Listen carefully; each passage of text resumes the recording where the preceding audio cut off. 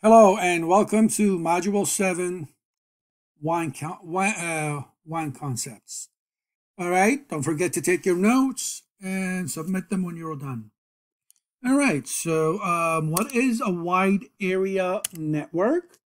So a wide area network is, so as a reminder, is the interconnection of LANs together. The internet, which stands for internetworking of public lands. Okay, so please take a snippet of this. The difference between a LAN and a WAN. Think of a LAN is it could be in a building. It's an enterprise network. Somebody that owns, the company owns all the devices, the cables, and everything. They're in control of everything. If you need to connect to another LAN and you have to pay a service provider to connect you either over the internet or a private connection, then you're talking about a WAN, because the protocols that the ISP to transfer your data from your LAN to the other remote LAN that is in a different geographic area has different types of services that they can offer you. What I'm talking about, I mean, it could be T1 line connections, it could be an ATM, it could be MPLS, whatever, or just setting up a VPN for you. All right, so this is the WAN. It could be public or it could be private to connect you from an enterprise, or remote users could be connected to the campus. You could have a telecommuter, you could have branch offices, all right, to connect to a LAN, and the service provider will allow you to do that, of course. All right, so the types of LANs that are out there, there are, what do we got? We have private, which guarantees service level. Let me just go back a little bit. So we have private WANs, which guarantee service level, consistent bandwidth, and security. And you got the public ones, which are connections over the internet. And then if you're going to do that, then you have to use VPN. So please write those down. The private WAN is a connection, is guarantee service level. That's what the private WAN does. Write these three things: consistent bandwidth and security. For a public WAN, you need to you're going over the internet, and you must use a VPN for security purposes. All right. Of course, the least expensive way is to go through the public. All right, looking at the topologies, the different types of topologies that are out there, and you got the point-to-point, hub and spoke, dual home, fully meshed, and partially meshed. Write these down, and I think it's pretty straightforward when you're looking at them. You'll know what point-to-point is.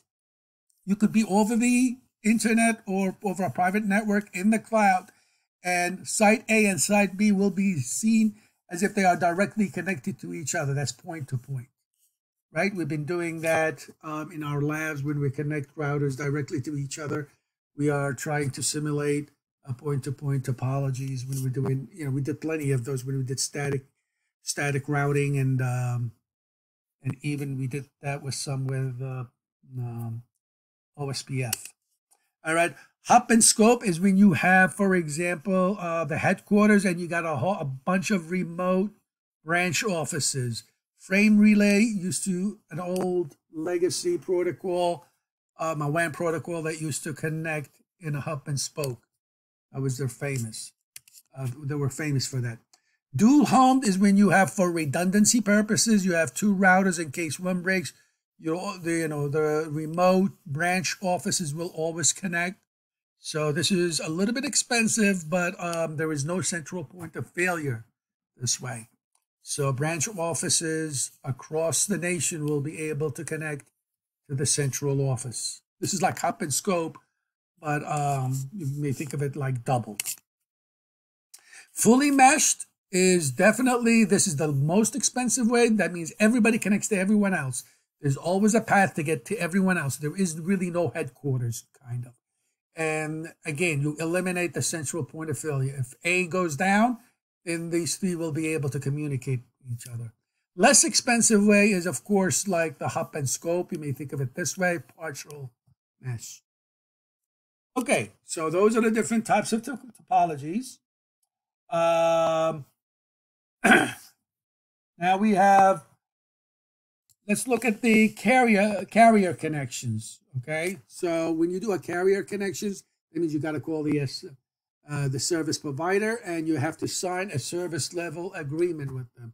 What are they going to, how much you're going to pay, what kind of service they're going to give you, what kind of guarantees and securities, and all those wonderful things that you may ask for. So here's a corporate, a carrier. You may choose a dual carrier, by the way, just in case, just like you chose dual routers at the site for redundancy, and you may choose two separate service providers. You may use both of them at the same time, or just get connected with one and don't pay, or maybe have a very just as a backup. Just set it up just in case ISP one or ISP down one goes down, and you use the other one immediately. And it's probably a good idea to do this if a lot of your work is relying on connecting to the internet, relies on the internet. So if your ISP goes out of business, or they they bring you down, or they try to blackmail you, and they increase the monthly payments on you or whatever. So there's always an alternative. All right, you don't want to all of a sudden you're disconnected and you lose a tremendous amount of money. So it's probably a good idea to have some redundancies even in ISPs. So having a dual carrier is important.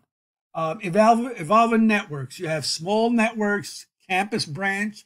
You have campus networks, then you can go up to branch or distributed networks. All of these must be adaptable, scalable, which means easy to expand, and that does not compromise security and performance. Okay, so when you are designing your LAN, you got to make sure that they are adaptable to new technologies, scalable, and does not compromise security and performance.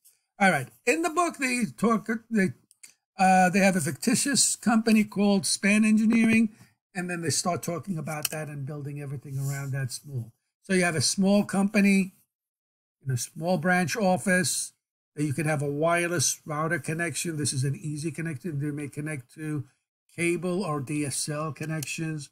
You may have a campus like our campus that connects to the internet using an ISP.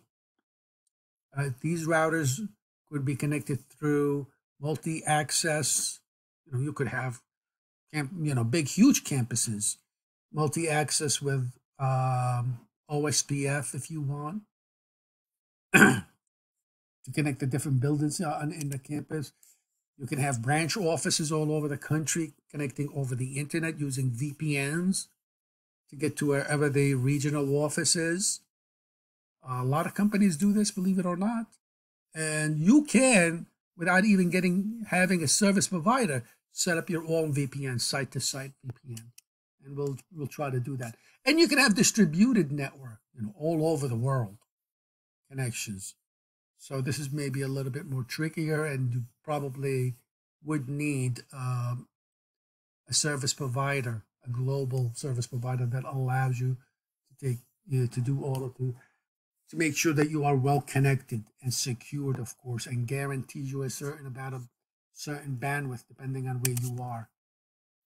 All right, let's take a look at some of the WAN standards.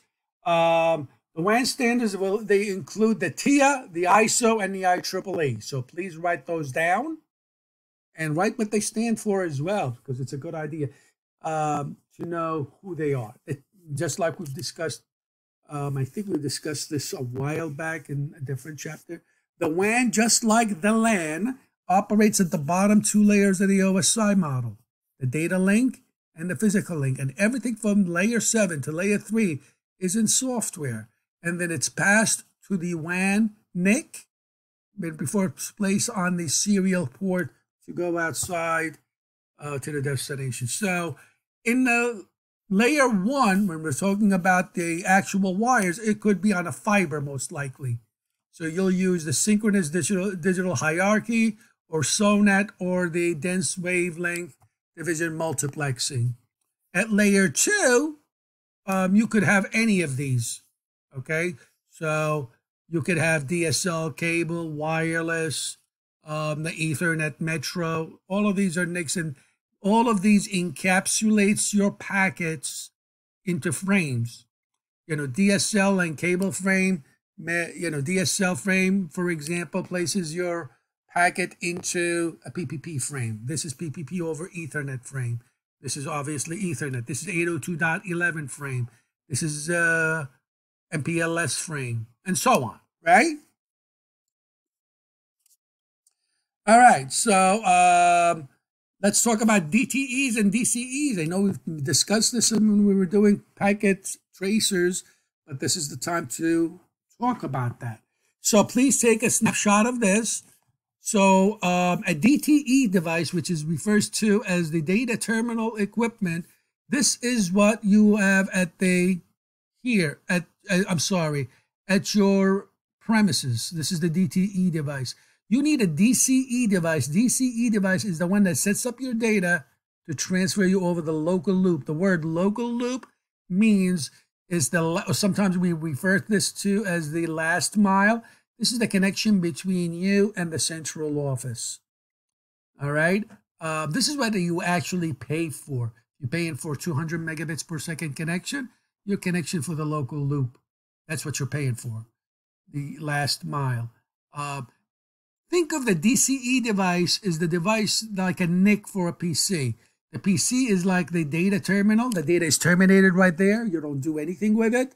It's not, there is nothing in there to allow it to communicate with the outside.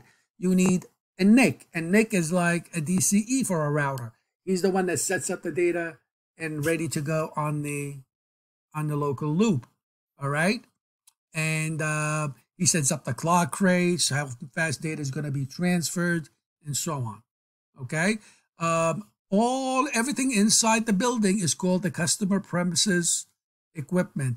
So everything in here, the DTE devices, the DCEs, even the modem that you connect before you go outside is called the CPE, the customer premises equipment. This point right here where the responsibility of the ISP takes over is called the demarcation point, the demarc point. That's where you connect your local loop to the central office switch. All right, so please write this down as well. So the central office, the last mile we talked about, and so on. Okay. All right. The CSU-DSU is really a type of DCE device. So here's a whole bunch of DCE devices. You got the voice band, the modem, DSL modem, cable modem is a DCE device. For a router, it could be a CSU-DSU at home, right? This is where the one that sets up the clock rate. At this CSU-DSU. You got the optical converter, wireless router, could be considered as a DCE device. DTE devices is like your PCs. Your modem at home is like the DCE device that converts your data and gets it ready to communicate with the central office. All right. All right. Now, why do we send data? When data goes outside on the WAN, we send it 1 bit at a time. That's called serial communication. When we do serial communication, that means we're sending 1 bit at a time because the bit is traveling by itself and there's hardly any interference. It can go very long distances. If you do it in parallel, that means you're sending a group of 8 bits at a time. All 8 bits have to reach the destination at the same time. So there's a very good chance. And also because of they might cause interference with each other, the electromagnetic interference that's caused. So the distance with parallel communication is short. If your distance is short within a LAN, you may use parallel communication. Like in the old days, we used to connect our printers using parallel ports. Excuse me, serial ports, you can have longer cables. And that's one of the reasons why WAN connections is always serial. All right, circuit switched. All right, we'll stop right here. And on the next video, we'll continue with circuit switching. So write everything up and I'll see you and submit it and I'll see you on the next video.